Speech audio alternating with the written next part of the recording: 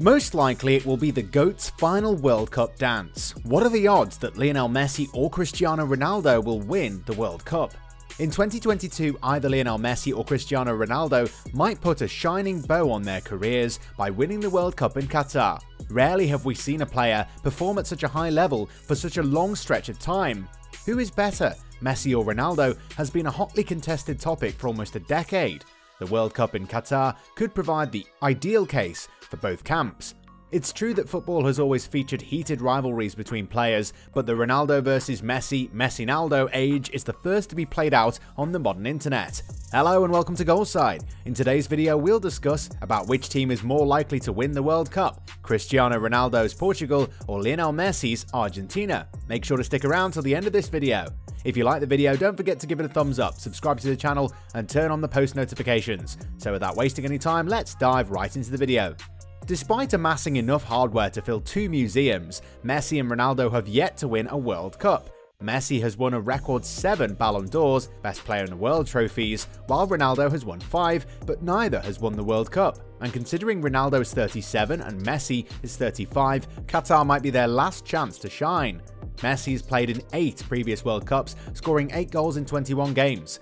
CR7 has made 18 appearances at the World Cup, scoring 8 times. In Portugal's 3-2 victory over Ghana on Thursday, the team's superstar scored the opening goal and became the first male player to score in 5 World Cups.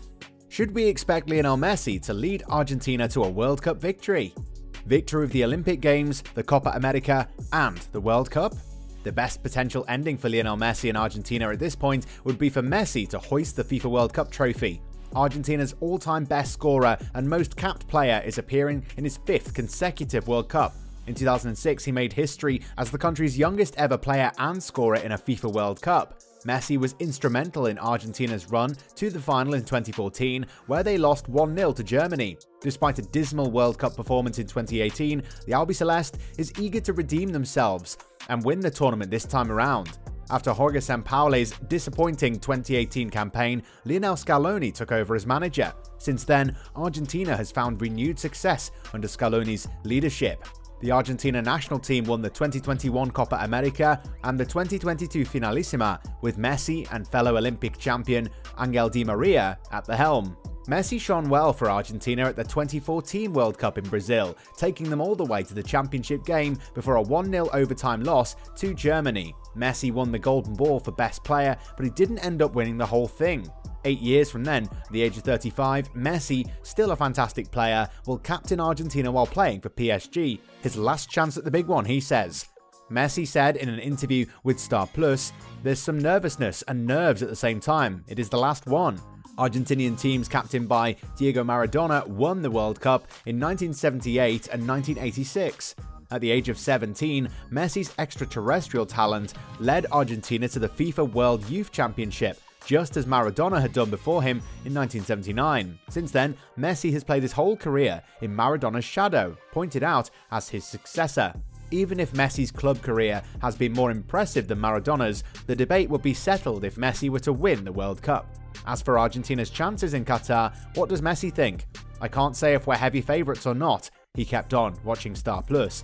As Messi put it, Argentina's history means even more now because of the way we got here. It makes us a serious contender. It's true that anything may happen in a World Cup, as every game is tough. Winners aren't usually the odds-on favourites.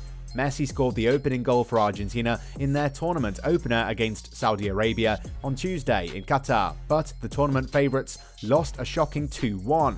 In a 2-0 victory over Mexico, the legendary player for Argentina scored the game's first goal. Poland is up next. Assuming Messi and company advance from Group C, they would face the runner-up from Group D, which contains France, Australia, Denmark, and Tunisia.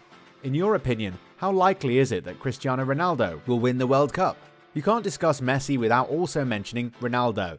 Pele, Maradona, Johan Cruyff, George Best, Lothar Matthäus, Romario, and Ronaldinho are just a few of the names that have defined an era in football for their respective generations' fan bases. There have been other worldly talents in football before, but never two have lasted so long at the same time as Ronaldo and Messi, pushing each other to greater heights.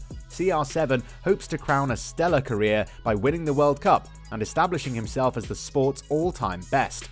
Portugal's first big international championship came at Euro 2016, and Ronaldo played a huge role in it.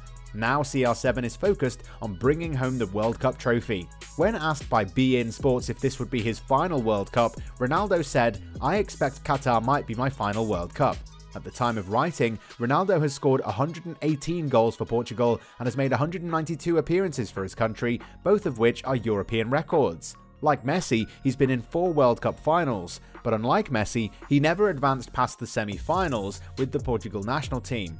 This World Cup has the potential to be the spark for a new wave of youthful Portuguese brilliance. The Portuguese team has a nice balance of youth and experience, thanks to players like João Felix, Ruben Dias, Bruno Fernandes, Gonçalo Guedes, Diogo Dalot, João Cancelo, Bernardo Silva, Renato Sanchez, Francisco Trincao, Diogo Jota, and William Carvalho.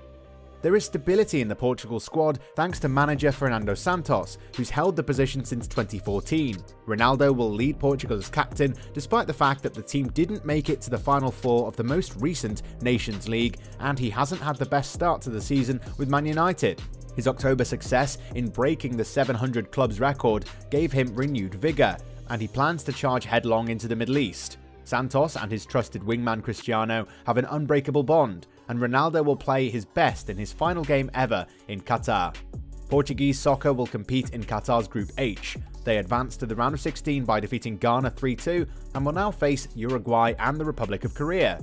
Many experts believe Portugal will win their group, where we'll see Ronaldo take on Luis Suarez and Heung-min Son of South Korea. Remember that a 2-1 loss to Uruguay in the round of 16 at the 2018 World Cup effectively destroyed Ronaldo's aspirations of winning the tournament.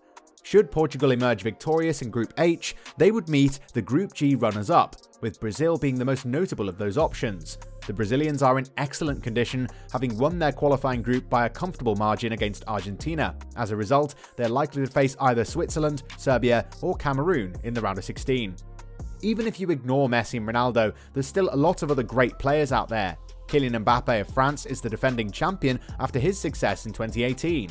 In the build-up to this World Cup, Neymar and Brazil have been nothing short of spectacular, with a roster stacked with stars like Gabriel Jesus, who has led Arsenal's resurgence in the Premier League, as well as defenders like Thiago Silva and Olympic champion Dani Alves, and defensive midfield maestros Casemiro and Fabinho.